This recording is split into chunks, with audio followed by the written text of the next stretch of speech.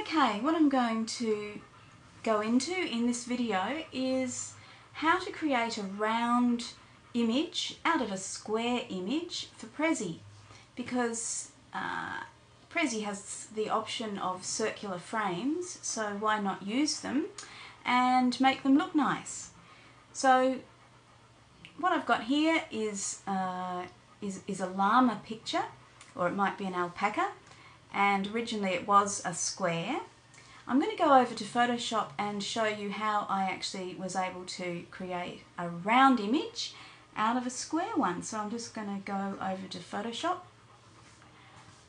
I'm going to go File, Open, and navigate to my baffled alpaca, which is this JPEG file here, and open it.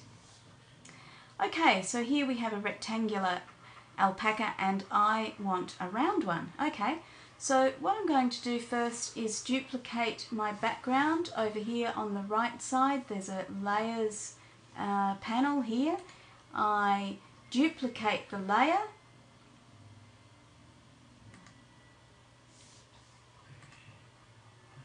Sorry, I don't do it like that.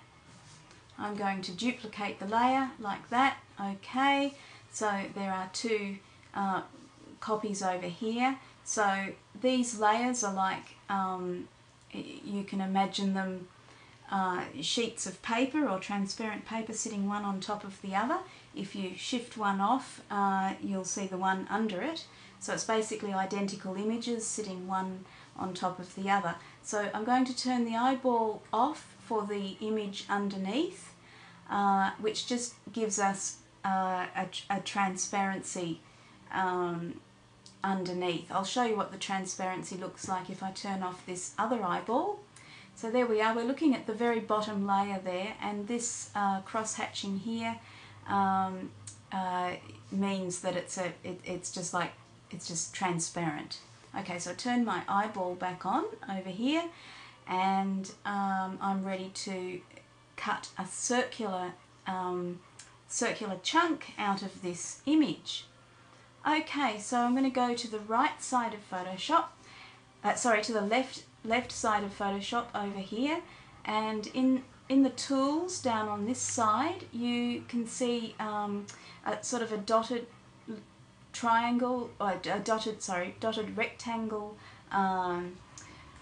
If you click on it and hold it down, you can see that there's a range of different shapes you can get out of this. I'm going to go to the elliptical marquee tool, which will create a round shape. It'll be elliptical unless I press down the shift button at the same time. So I'm holding my shift button down, and now I'm coming back over to my image, and I can, as you can see there, as I pull my mouse, I'm pressing down the left hand, I'm clicking and dragging my mouse out, and as you can see, if I click and drag, I'm creating a round circle. Now, if I want to move the whole circle so I'm getting it over the llama's face, it's Shift and Spacebar. So Shift and Spacebar together will allow me to move this boundary thing around. I'm actually keeping my hand, my finger pressed down on the mouse cursor as well. So at the moment I've got one finger on Shift, one finger on the Spacebar, and one finger on the mouse. Okay, now I'm going to let go of the spacebar and it'll draw out the circle more. Okay, put my finger back on the spacebar. I can move it up and down with the mouse, never letting go of the mouse. Okay, when I've found an image, when I've found a spot on the image that I'm happy with, I'm first of all letting my finger off the mouse, then off the spacebar, and now off the Shift key. So I've got a boundary there, sort of a little marching ant's boundary around the llama's face. Now I'm going to go up to Select at the top of the page here and go down to Inverse, which means that Photoshop will select all the things all around the edges of the bit I want. So now I'm just going to press the Delete key, and what we have now is a round image I probably didn't centre that llama very well, and there'd be all sorts of other ways to do it to keep in more ears. But anyway, I've got a round image there on a transparent background. Okay, now I want to make sure that I can keep this transparency as we go, like save it as an image that's transparent around the edges like that, so it'll fit nicely into Prezi. So now I'm going to go File, Save for Web. Now the option to choose here in the dialog box is PNG 8. Choose PNG 8 and that will preserve the transparency. Also, I'm going to, in this dialog box, it says percentage in terms of size. I'm just going to create a sort of a 50% size image there and save. Okay, so I've now got baffled alpaca, and I'll just call it small circle.